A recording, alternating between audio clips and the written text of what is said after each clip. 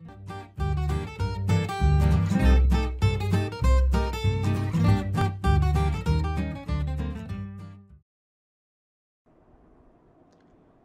the BLE sensor, you should click the connect to a device. It will open a new window.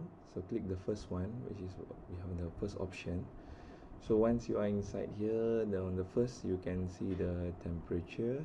Second is the pressure, and the third is the humidity, if I'm not mistaken. It's the humidity sensor.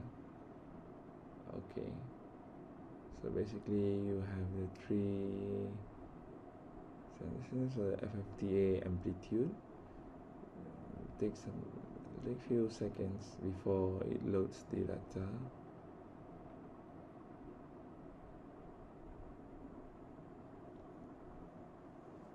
So this is the FFTA amplitude. Basically this reading is from the microphone. So the next window is the plot data, whereby here you have like few options. So first we will try to plot the data for the pressure, and next you can choose, you have humidity, temperature. So as you can see, this is similar, the value of the plot is similar to the in the first screen just now. This is for the gyroscope. So I'm turning the board, I'm taking and shaking the board a bit, so you can see the changes in the data of the plot.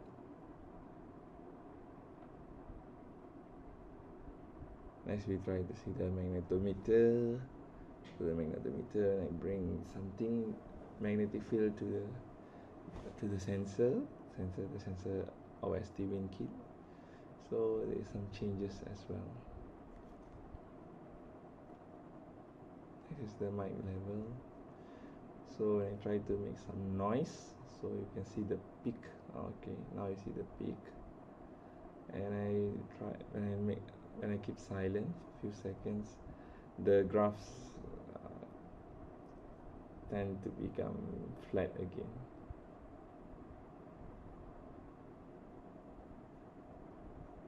And on the next you have the cloud logging, which is the Azure IoT. We are not using it for now, and some predictive maintenance as well. So basically this is the data. So now we are connected the battery to the device, so you can see that it's charging percentage and the current voltage,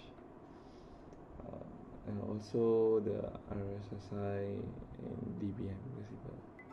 Alright, thank you.